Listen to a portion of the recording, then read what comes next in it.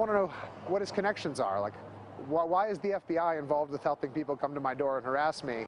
Some Glendale residents turn to the problem solvers to help get answers after the FBI asks local police to drop charges against a fake private investigator accused of harassing them. The citizens say the phony private eye showed up at their doors intimidating and threatening them over public comments they made about a proposed development. Then the FBI got involved, not to help the local police, but to make sure the suspect was set free.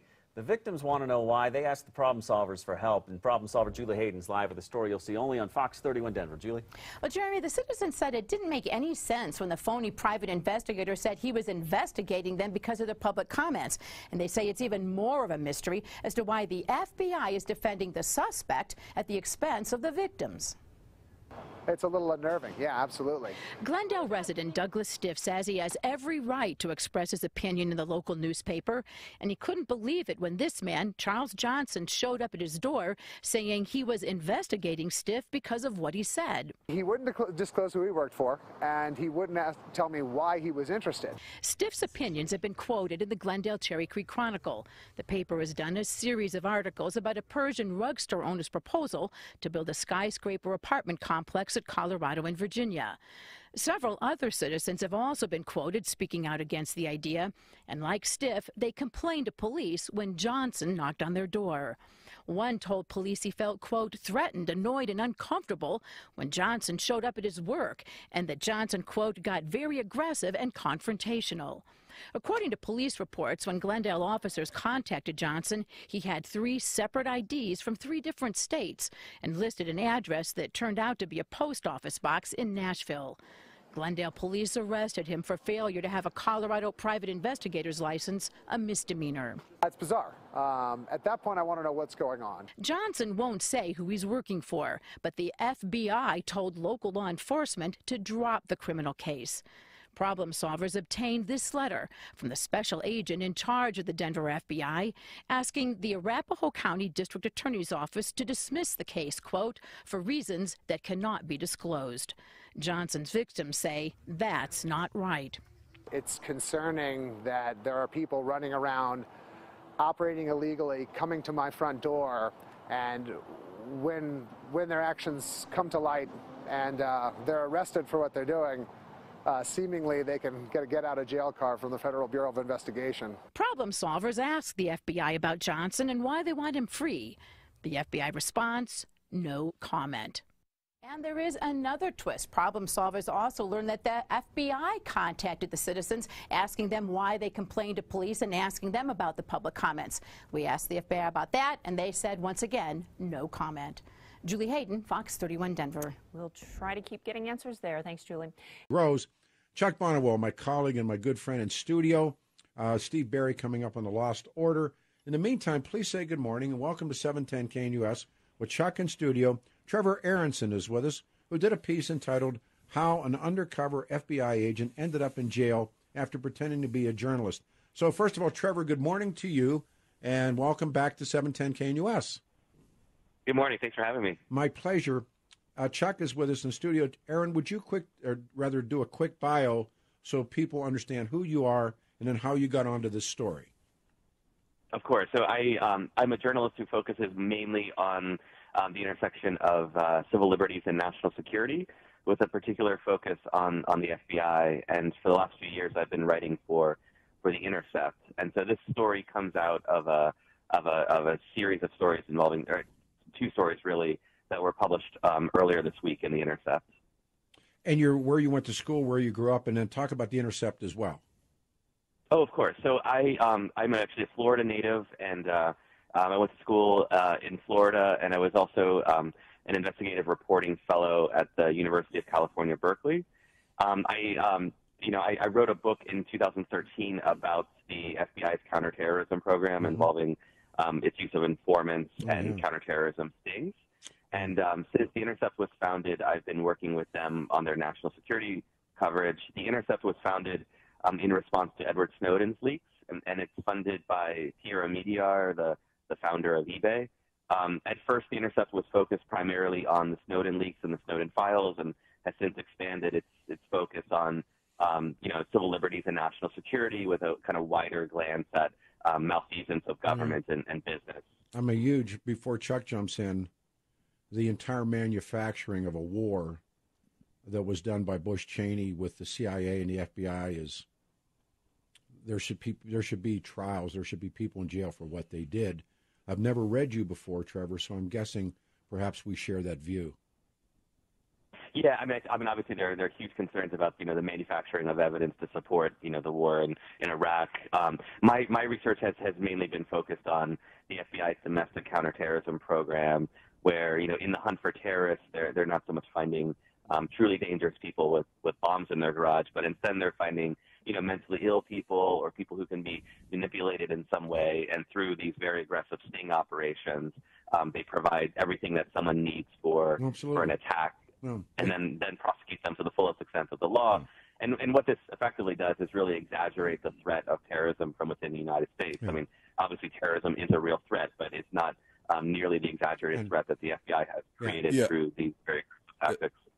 Chuck, if you would, Chuck. Sure. Identify when we speak. Yeah, sure. This is Chuck Bonnewell. I've read Trevor's book, Inside the Terror Factory, the manufacturing of war on terrorism.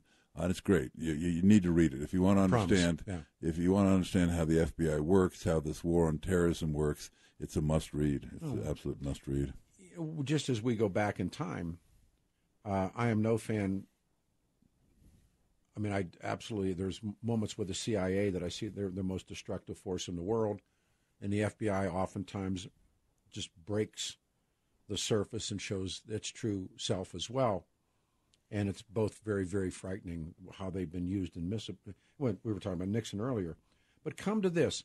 Trevor, how did you get onto this Glendale story? I kind of lived some of it, but how did you get onto the Glendale story?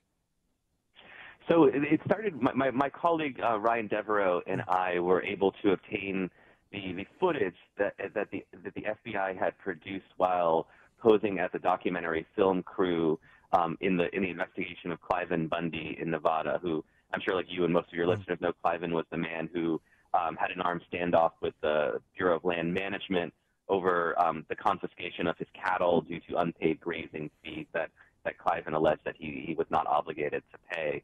And so after the armed standoff, just for some context, the BLM ended up withdrawing its contract cowboys and its armed agents as a result of dozens of people from around the country hearing about Cliven's armed stand with the government and coming there armed themselves. And so the government, concerned about the possibility that dozens of people could die in an armed standoff, ended up withdrawing altogether. And following that withdrawal, the FBI was trying to build a case against Cliven Bundy and his supporters. And so what they did, because they were coming at this investigation after most of the possible criminal activity had occurred, decided that what they would do would be pose as independent filmmakers or a documentary film crew.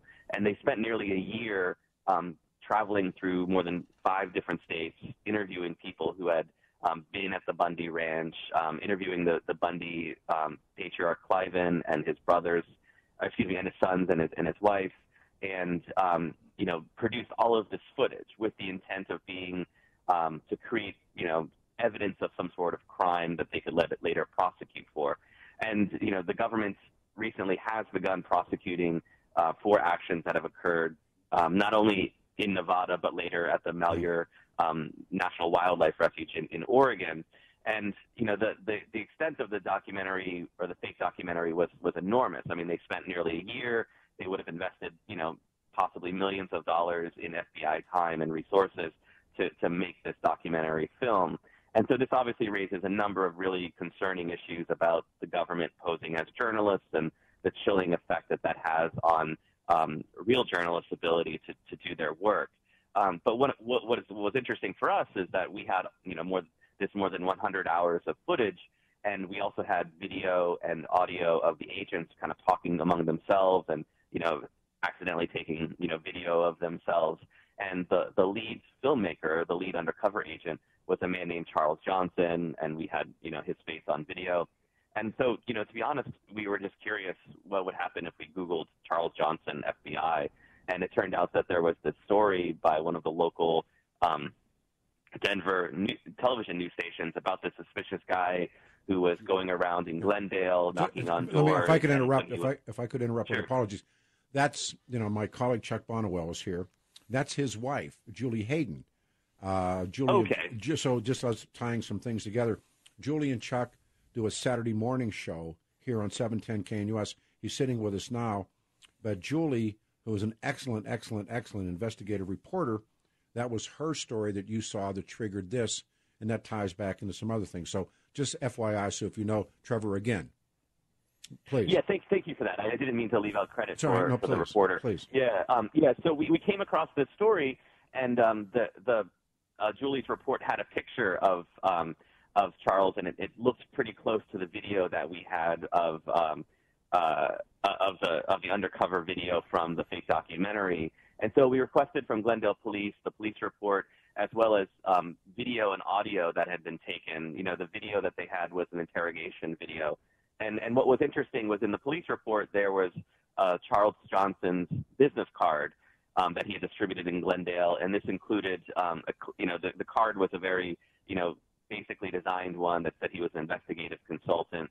But, the confirmation for us came when we saw on the business card that he listed the same address and phone number that he had when he was posing as a documentary filmmaker in Nevada. In Nevada, he was claiming to be with a company called Longbow Productions, and it had a Nashville, Tennessee address. And the address that he listed on his investigative consultant card that he was passing around to people in Glendale showed the same address and phone number. Yep. So at that point, it was clear that this Charles was an FBI agent, and this was the same guy who had infiltrated the Bundys for this fake documentary. And so then it just became, for us, an interesting kind of footnote to our larger story, because what was interesting is even after he's finished pretending to be a journalist in the undercover Bundy investigation, he had investigated this strange case in Colorado whose the objectives we don't fully understand, but, had also pretended to be a journalist in a roundabout way, but, was sloppy enough to, get himself arrested by, Glendale police for, pretending to, or for practicing its private investigation without a state license. I'm going to jump over to Chuck for a moment. If you're just joining us, this is, again, one of those stories that the Denver Post won't do, and nobody else is capable. The Chronicle does. We do. Great guest, Trevor Aronson on the line, who did the work. So Enter the Dragon. This guy comes here, and how do you hook in? And I think the morning show on 710 gets pulled into this thing, and I talked about when we saw that guy taking our pictures. Trevor, you and I have never spoken, but that got real weird here. Chuck, if you would. Yeah, I mean, I know why Charles Johnson was here, and I guess I'll tell you why Charles Johnson was here. But as a practical matter, I read Trevor's thing on the Intercept, and I thought it was very good and very well done. But that is not an obscure reason why Charles Johnson was here. But as a practical matter, it's interesting because he was carrying, according to Trevor's one, expensive camera equipment, which is, he's going all and we so saw it. Yeah, we saw it. We saw some of it because there was a car that was outside of our offices, and the guy pretending he was homeless with expensive camera, noting everybody who came in and everyone who went out. And you were there for a day. We were filming a report, and one of the camera women kind of went, "Wait a minute, who's that guy in the car with the camera?" So we went over and confronted him, and he it was bizarre. It was bizarre. He threatened us. He threatened us, and all these command, stay away from the car, stand back from the vehicle. Command. He had a command voice. He had a command voice, and then on air, Peter called the phone number that Charles Johnson gave and talked to his when his it's a mail drop. It's a mail drop. It's a mail drop, and she was talking about Charles Johnson. Trevor, I don't know if you ever heard that audio. No, this part is news to me. I didn't know you had previously talked to him on the radio. Well, not to him, but there's a woman. It's a mail drop, and she was very lovely, and she answered the phone, and I quickly identified who I was on air live, and she rolled into, well, no, it's do you ever see him? And it's a mail drop, and it's one of those places they pretend you have an office, right? And that was Longbow Productions too. Absolutely, it was all part of that. It was all part of that one. And then the other side of this, which is really, and we have the pictures. We were shooting a piece for Fox News, and they're called shooters, obviously, the camera person. And this young woman works for Julie, and she said, look over there, this guy's taking our pictures. The guy was in a beat-to-dog Subaru. Right. It's such a crazy story that I have to say, on my grandson, and he had blacked out all the windows with tape. Trash bags. Right. Black trash bags. Pretended he was homeless, just a homeless guy. And Trev, this guy had a camera and equipment. I mean, I don't know much about much, but I can tell you this: the guy, it was a really, really expensive camera. And coming back to your point, that Johnson pretends to be a documentary filmmaker, and he has pretty good equipment with him on that job, correct? Oh, of course, yeah. I mean, they had professional grade stuff. I mean, this guy did based on their equipment alone, you think that they were a real film crew. And so we traced him back his plate, and it goes his car. Now, I've never understood this, how you can register a car to a homeless shelter. But again, if I'm lying, I'm flying. Where was the car registered to? I think it was a hotel that had homeless people. Okay, better yet. Yeah. I take it back. Yeah. But can you register a car to a hotel? No, it was clearly done for him. Yeah. He pretends he's a homeless guy. Yeah, it was the cover. He was taking our picture. I mean, I have pictures of him. Yeah, I went up to the car. Right, you could probably check him against your FBI file. No, I went up, looking in the window. Hey, man, get back from the car, sir. Now we're rolling. Let me ask you, Chuck. Certainly I pushed the article as much as I could from the facts that I could verify. But as far as what he was investigating, I certainly have some ideas based on what he was doing. But I was curious. You had mentioned that you felt like you were confident you knew what he was investigating, and I was curious if you could talk about that a little bit. Sure. The FBI and a man who you cite in your article, Muhammad Ali Erhaki, are in bed together. They've been in bed together for years. It is not clear whether Muhammad Ali Erhaki is a double or triple agent or what exactly he is. He has extensive contacts in Iran. He has extensive contacts with Iranian government officials. When his father-in-law died and they had a kind of a ceremony at Infinity Park, there were people from the Khomeini government there, very conspicuous in how they dressed and how they acted. But anybody who comes up against Muhammad Ali Erhaki, and he was the one who was going to redevelop the land, and he accused the city of Glendale of wanting the land, which they did, but they said, if you don't want to sell it to us, then you don't want to sell it to us. But that wasn't enough. Our paper covered the story, and we covered lots of stories about developers wanting to build huge high-rises on parks, at churches, and everything else. And since we're a neighborhood newspaper, we generally are favorable to the neighborhoods. But if you do anything that Muhammad Ali Erhaki doesn't like, you get FBI agents on you. It's amazing. It's just amazing. And I've had this conversation, Trevor, with Chuck numbers of times privately. Do you think, as they say in the street, that they dropped a dime on us? Do you think that we were pointed out? These guys are a pain in my rear end. These guys are giving me problems. Why else would, if his name's Charles Johnson, why else did Charles come to town, or why did Charles come? Yeah, Charles went to two groups of people. One, anybody quoted in the newspaper who was critical of his development, and it was the intention of Erhaki and the FBI to shut off everybody who would say anything critical. He succeeded because they went to their businesses, they harassed people with their homes, they did everything in the world to shut down any criticism of Muhammad Ali Erhaki. They did, and it was successful. All of a sudden, you're at work, and the guy says, I'm a private investigator. I need to talk to your employee on an important matter. Bring him out to me, et cetera, et cetera. It shut off all conversation.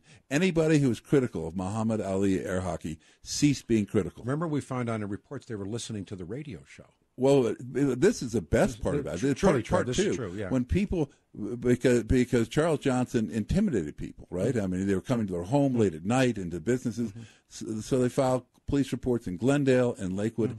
Anyone who filed a complaint against Gentile then got somebody who did identify themselves as an FBI agent and demanded an interview with him. So these people are now terrified of either going to local law enforcement against anything or against one of the agents. I mean, the whole city has become terrified of Muhammad Ali Erhaki and the FBI, and the two of them work together. In fact, one businessman, we're working on this story, apparently his lead FBI agent is a guy named Johnny Grusing, and you may remember Johnny Grusing from the Scott Lee Kimball massacres. He was an FBI agent who purportedly helped expose Scott Lee Kimball, who was in fact himself an FBI agent. Other people think he was the cleaner for it, but apparently Grusing and another businessman in Glendale shook down people to wear wires. They said, I want you to wear a wire for me, and then go into Glendale City Hall. There's another quote-unquote Chinese businessman who came to Glendale City Hall, and he started offering veiled bribery offers. What can I do for you, sir? I forget about the project. What can I do for you? And he has to be also have been an FBI agent. And so this weird mixture of Muhammad Ali Erhaki, his development, he wants to build a big building against all zoning codes and everything else, and in fact the FBI, who has really terrified the whole town. I mean, you do not criticize, and I suggest you do not criticize Muhammad Ali Erhaki, or you'll get, well, you're probably already in trouble with the FBI, Trevor, but it's I was going to say, yeah, you're already on the bad list. You know, we were just talking before the turn and you came on the show. Take that Nietzschean approach to don't tell me who likes you, tell me who doesn't like you, and I will know who you are. And we saw reports that, and I made the wise ass remark on the radio show, why don't you give me a call? I mean, I'll talk to you. I mean, you're feds, and we can do it live on the air. You can interview me live on the air. The interesting thing was the agent in charge. What happened to that agent? He got sent back to Washington, D.C. in a windowless room. Trev, I don't know if you knew that, but when we started doing this story, they got him out of Dodge. He also had sexual harassment complaints filed against him. Some issues with him and Roger Ailes. Yeah. Trevor, hang on. Chuck Bonawell in studio. Trevor Aronson, I think this is one of those stories. We always make jokes that Chuck's wife will no longer have lunch with us because we're being surveilled by the FBI. On the line with us is Trevor Aronson. In studio, my colleague and my friend Chuck Bonawell, morning show host on Saturday mornings with Julie Hayden here on 710. This piece, how an undercover FBI agent ended up in jail after pretending to be a journalist. I asked Chuck this off the air, and I said this is what I was going to ask you both. Trevor, I can lead with you. Boil it all down. There's a lot of this, that, and sidebars and tracks. What is this really all about? You know, I think Chuck, as he was saying, can speak to kind of, the more of the local issue of what the FBI was up to with the real estate development. I mean, I think, and I think that's a part of it. I think the other part of it is, and the kind of larger national story is the FBI's willingness to pose as journalists for the purposes of furthering criminal investigation or whatever their ultimate objective is. And I think, at this time now, there's this great kind of, to a certain extent, lionization happening with James Comey, given the investigations in Washington. And I think it's really important to remember that the FBI under Comey, did a lot of underhanded things. And one of the things that they appear to have done more and more is pose as journalists to further criminal investigations. And when this was first exposed a few years ago, James Comey had described it in a letter to the New York Times as being something that's very rare. And what we know is that one of the occasions that they used it for was in trying to identify a teenager who was sending email bomb threats to his high school, causing daily evacuations of the high school. In that particular case, the FBI posed as employees of the Associated Press, sent an email to the bomb threat maker, and got him to click on a link that essentially surreptitiously installed a tracking software that allowed the FBI to catch them. And in the FBI's view, this extraordinary cover, using a journalistic cover, was necessary because this was a public safety issue, and in the FBI's view, it justified the use of this extraordinary cover.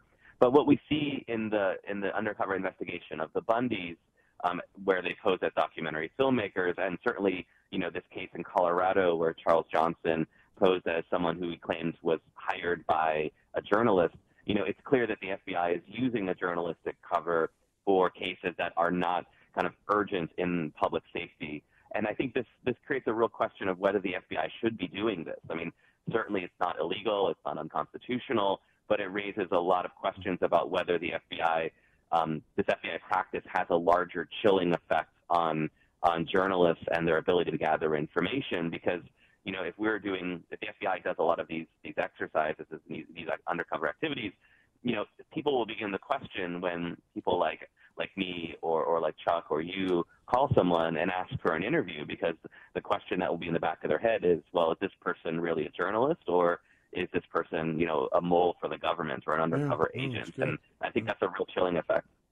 Chuck, what was it about? What's this? I mean, here's Johnson, like Trevor writes, he gets popped here. He's carrying 3 different state identification cards. He's got Tennessee, he's got Hawaii, he's got Florida. Those used to be called get out of jail free cards, is what they used to call those when they did black bag jobs and all this stuff in the 60s and 40s and 30s. And so, what said and done, what was this all about? Well, you'll never know for sure. One of the interesting things is that Charles Johnson has also been accused of pretending he was a militia member. And you may remember that Muhammad Ali Erhaki got a whole group of what he called oath keepers to march on City Hall and swear and intimidate minority people from coming in City Hall to oppose Muhammad Ali Erhaki's proposal. And it's amazing. I've had oath keepers who, a lot of them are listeners to your show, and that wasn't us. So who was it? If guys pretending to be oath keepers, threatening people and everything else, who were they? Were they FBI agents? Were they FBI informants? Were they FBI? Who were they? And so a lot of these, what Trevor is talking to, a lot of these tactics, and we don't know what all the tactics are very strange. I mean, I assume the FBI could claim Islamophobia because Muhammad Ali Erhaki wasn't getting he didn't ever actually have a proposal, but his vague intonation of what he wanted. And, at the time, Loretta Lynch was hot on the thing of Islamophobia, so maybe they could put it under that one. Well, if you don't give what Muhammad Ali Erhaki wants, that's Islamophobia. But what is scary about the whole thing is that you really do not know what the FBI is doing. What was accomplished? What was accomplished, it was pretty good. Everybody's terrified of criticizing Muhammad Ali Erhaki for fear of the FBI, either in form of phony agents or real agents, will come to your home or your house. And they succeeded. They succeeded in terrorizing an entire town, and in order for one guy who was either a double, maybe a triple agent, who knows what Muhammad Ali Erhaki really is. So it was a successful campaign. If the FBI was doing there to shut any criticism down of the guy they're in bed with, they succeeded. Trevor, when the expose began in the Chronicle, and we did a lot of stuff on the radio show, and it was a weird time. I mean, I honestly believe it was very strange. We found out, I thought it was no big deal. Listen to the radio show. I'm glad. I hope you got a machine. Hope you got a meter. But, I thought it was odd. And it turns out we read some documents that they were listening. And I don't know what the purpose of all of that was. You can't do this job and be afraid. So Johnson pretends to be a documentary filmmaker, pretends to be an investigative reporter, pretends to be a militiaman. And you have to understand how great lengths they went at the trial of the last trial of hiding Charles Johnson. They had a special entrance. Where is he him. now? Well, probably in Nashville, but he had a special entrance. You couldn't see him. No phones were allowed in the courtroom. Yeah. They did everything to hide his identity, and all they had to do was similar to what Trevor did. Go online, go Charles Johnson, FBI agent, pops up. Julie's story pops up. Our story. Oh yeah. And of course they've got these huge giglio problems, and people don't. He's a giglio impeached witness, and if you're a federal employee and you're going to give testimony, the agency is supposed to provide the prosecutors anything that would tarnish your credibility. Well, it's clear they didn't do that. They did not provide Charles Johnson, because Charles Johnson's been arrested in Glendale. Oh, yeah. He now has a cease and desist order by the Department of Regulatory Agencies. Yeah. I bet you not one of that was reported to the prosecutors, or the prosecutors did not pass it on the defense. So if I was go ahead, Trevor. Yeah, I mean, I can add to that. I did ask the FBI and DOJ if they had provided that material as giglio, and they did not respond to that in our questions. But I also talked to Clive and Bundy's lawyer and lawyers for the other defendants, and they all acknowledged that information had not been turned over to them. Right. In fact, they were unaware at that point of Johnson's arrest in Colorado, and agreed with Chuck, and I agree with this as well. I mean, that is clearly giglio material. Information that would otherwise impeach a witness. And so we've already seen Charles Johnson testify in one of the trials, and, the defense lawyers in that trial did not have this information. So, I mean, you can make a pretty strong argument that the government violated giglio in this case. Yeah, and it's being retried because there was a hung jury in one he testified to, although some of the one guy they did convict, although not of the conspiracy charge, was who else? A former FBI informant who was the most vicious of all of them. Burleson. Right. Yeah, Right. Amazing. If you just joined us, the piece is how an undercover FBI agent ended up in jail after pretending to be a journalist. It focuses here in Glendale, Colorado. Online with us he's investigative reporter Trevor Aronson, Chuck Bonewell, my colleague and friend in studio. And it focused on tiny Glendale, as Trevor said.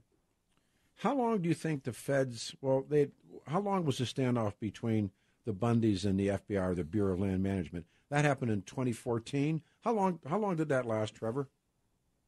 I mean, from when it first started and Cliven started getting attention through the media. I mean, the whole process of rounding up the cattle and then finally the withdrawal was about a month. But really, it reached a kind of fever pitch at the end in that final week because Cliven Bundy had attracted so many people to his cause and so many armed people to his people cause. Showed up. That's right. No, they did. Yeah. I mean, the FBI and BLM had a real concern that this was a possible kind of Ruby Ridge in the make, and that was a big reason that they withdrew. Yeah. No, I mean, I went to the Freeman standoff and did the radio show up there during the Montana, and Garfield County, and it was in the aftermath of Ruby Waco Ridge, and Ruby Ridge and Waco, and so everybody's on edge, and I saw some of that stuff, and it was really fascinating. But then everybody thought that went to ground, and then it pops up again. And so I'm going to pose a question for both of you guys when we come back. Who is Charles Johnson? What was his role? And what was the FBI doing? And some of the stuff, like in the Bundy case, that's pretty much SOP for the FBI to be doing that. On the other hand, this guy is not Donnie Brasco. This guy's not Joe Pistone. What was he doing in Glendale? And there are people they call, or I've read they call these people, they do black bag jobs. And they're work for the FBI, but they're not agents. He's an agent. He's an agent. He is an agent. Without a doubt. Yes. Okay. That's not his real name. The court filings, they said, no, this is a FBI agent. So he's a badge guy. He's got credentials. Because remember, because I'm an old guy, in the 60s, they would have people called snitches, and they were called agents provocateurs. They did the black bag. Right. And the FBI had them. Well, that's Scott Lee Kimball, who murdered 5 to 17 people. And it's also in Boston. Yeah, Whitey Bulger. Yes. Whitey was their boy. Right. Well, you peel back. That's my point. You peel back. There's a reason why the FBI likes to do everything in secrecy and never wants to respond to questions and never does a thing that says we can respond to that. They just told Trevor this is a normal thing. We won't tell you. They operate in secret, and people who operate in secret sometimes do bad things, and they get away with it by keeping it secret. Now, Trevor's picture looks like a young guy, but in the 60s, in the anti-war movement in this country, they infiltrated and they would go to meetings and tell people, go to Wyoming and buy dynamite, and they said all kinds of insane things. Well, Pam Geller, they were following. They were saying, "Light up Texas." Remember that? Light up Texas. And we found out what happened with Robert Spencer when they're in the car behind the killers at Waco. 60 Minutes. Everybody sit still. Trev, hang on, please. 303-696-1971. Let's turn around, come back, and do the market updates, and then the Lost Order, the Knights. Hang on. Aronson is online.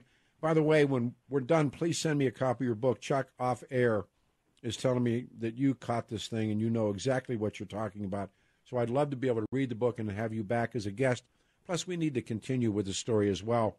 So, right before the pause, we're talking about what was focused in Glendale and an undercover FBI agent identifying himself as Charles Johnson. I play on the edges of this as Trevor Wright starts knocking on doors and asking questions. We'll start with Trevor. Trevor, knocking on doors in Little Glendale, Colorado, what questions was he asking and why? No, I mean, that was the curious thing. I mean, it was clear from the questions that he was asking, at least according to the police report, and, the people I called who he had contacted, this was not a clear matter of criminal investigation from what he was asking. I mean, he was asking bizarrely, to talk to people who had been quoted as opposing the land development in Chuck's newspaper. So people that Chuck's reporters had quoted as opposing the land development that Glendale 180 was on the land Glendale 180 was hoping to purchase, were being contacted by this reporter. Excuse me, not this reporter, this investigator who claimed to be, hired by a reporter. And he said he just wanted to talk to them. And so that was really strange, because obviously there is no crime in being quoted in your local newspaper opposing some sort of civic action or some sort of development. And unless and it could be a situation that Chuck was describing, that it was some sort of intimidation. It could be that they were interested in some sort of collusion or public corruption. I mean, it was all very unclear. But to me, it was highly unusual that he'd be asking these types of questions. And it was also highly unusual the way that he behaved. A number of former FBI agents talk to me, and I go to them as background sources in trying to help me understand FBI policy and the actions of FBI agents. And I talked to a few of them about this because I felt like it was so curious. And, one of the things that all of them said to me was that, the way Charles Johnson behaved and the way he asked questions was not consistent with their understanding of most undercover FBI investigations. So, one red flag for them was that he had 3 different identifications on him from Tennessee, Hawaii, and Florida, I believe was the third one. Yes. And, that was against protocol. If you're acting undercover and you have multiple cover IDs, you would never carry all of them at the same time. And the other was allowing himself to get arrested in the way that he did. I mean, that's just, that's something that FBI agents are never supposed to allow to have happen. And so there was speculation among the former FBI agents I talked to that maybe he was acting on his own, that he wasn't working in an official FBI capacity. But what we since now know from the FBI's responses to us, as well as to Julie's report and to Chuck's newspaper, I mean, this was clearly official FBI activity, even if it was incredibly sloppy and incredibly questionable. One of the questions I always had when this ended, having been a geek reader for the 60s, when they used these characters, either real feds or the black bag guys, they carried with them get-out-of-jail-free cards. That's what they were called. Well, Charles Johnson got one. Yeah, he did. And that's my point, Sure. Which, if you would, please. Well, he was arrested on a misdemeanor. They could have charged him with a lot more with the fake IDs and multiple states. You're not supposed to have those. But they said, no, let's just do simply didn't have the license. And then the FBI went to George Brockler, who we both know. We love, yeah. Yeah, Arapahoe County DA, and said, we want all the charges dismissed. And I said, why? And they said, we can't tell you. And he said, well, I can't then. He said, I'm not going to do it surreptitiously. I'm not going to do it saying, well, we just didn't want to prosecute. You send me a letter. So they sent him a letter, and then George attached it to his motion to dismiss to the court, asking the court to dismiss the charges per the FBI. Well, the FBI, I'm told, was outraged. They want now. George Brockler's on their get because they exposed their scheme. Right now, here's a letter from the special agent in charge of the Denver office saying, release this guy. The get-out-of-jail-free card. Get-out-of-free card, which exposed that he really was not just, as most of us assumed, he was working for Muhammad Ali Air Hockey in some capacity. And he was actually either an FBI informant or an FBI agent. And your best guess, both of you guys, was, as they say, he had a shield. He was an agent. No, he was. It's clear he was. There's no question that he's an FBI agent because he's identified such in the Bundy trials in Nevada. That yes, it's an FBI agent. No, his real name is not Charles Johnson, and no, you can't ask him about any other investigations or anything else he's doing. Conclusions. I'm sorry, Trev. Go ahead. I apologize. Yeah, no, I would just add, in his testimony in the Bundy trial as well, he acknowledged. I think he said he'd been with the FBI for 17 years, and before that had been a local police officer. So, yeah, it's definitely on the record that he is an agent with a badge. The bank shot on this is Robert Spencer, Pam Geller in Texas, when we know they're in the car behind the killers. Amazing. I mean, and there's pictures. And then they flee. Then he flees. And he runs. Once they start gunning for the poor local law enforcement people. Who's in a gunfight. They just flee. And they're probably armed, and they won't help out local law enforcement fight these two jihadis. I tell you what, I mean, this is how we sort of began with this. Trevor, I want to have you back, and Chuck, obviously. Faith and trust is important anybody has in a federal institution. I don't know after, using Edgar Hoover, but moving through Nixon and moving through Pat Gray, and that moment I've talked about many times where Hoover's gone and Nixon appoints Patrick Gray, who walks out in the hallway and says, "There are no secret files." Oh, my God. While the secretary, Hoover's secretary, is bailing him out. Right. But do you have a part of a conclusion at all, Trevor, to the audience about this whole thing? I mean, I guess I would say, this is a clear example of kind of the expanding investigative and surveillance powers of the FBI. I mean, I guess one thing that I would leave your audience with is that, obviously throughout the FBI's history, there's been stories of abuse of power and surveillance, but what we're seeing now, kind of post 9/11, at this kind of intersection of national security and civil liberties, is that the investigative powers of the FBI have expanded to a great degree. Yeah. Under the FBI's current assessment process, they don't even need to believe or have a criminal predicate. They don't even need to believe that you're associating with criminals or involved in criminal activity. For 72 hours, they can investigate and surveil you. And so, I think one of the things that people don't pay enough attention to is that, the FBI has continued to expand its authority in very intrusive ways. And so, its intentions may be great. Its intentions may be to stop the next attack or to root out political corruption or public corruption. But at the same time, these powers are easily abused, as, the FBI's 100-year history clearly shows. Well, we're watching right now with James Comey. He has associates reading memos to Washington Post reporters. Yeah. I mean, those are FBI people identified as FBI agents reading partial memorandums prepared by James Comey.